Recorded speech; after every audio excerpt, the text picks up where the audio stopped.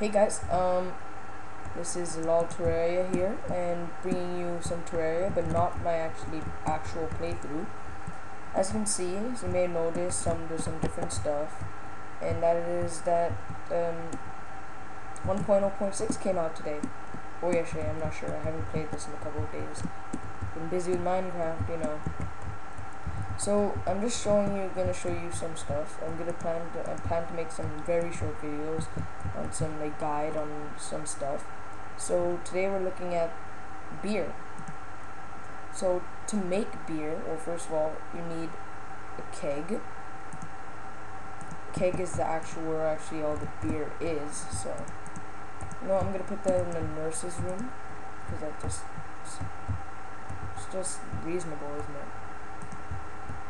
And so that's fine for now. And what you now need is glasses. So actually, I don't have glasses on me. So I'll be right back. I'm gonna go find a desert of some sort and get some sand. So in that meantime, I'll see you guys soon.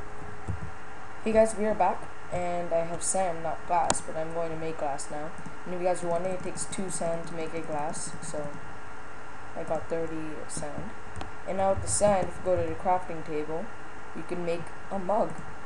Which I think you guys know what time it is now. It's time to get drunk. No, I'm kidding. Okay, so let's make 3 for now.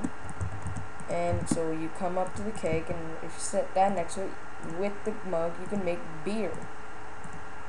So very interesting. It doesn't restore health. It's not like a potion. If anything, it should reduce your health. But anyway, so you drink it, and it gives you a 2-minute tipsy. It increases melee abilities but lowers defense. So I have 10 defense when I should have 14, so I lost 4, but I gained 4 attack damage, so that's pretty cool. And by the way, it took 14 wood to make the keg. So thank you guys for watching, and hopefully I'll make some more of these short videos, guides, and see you all then. Peace out.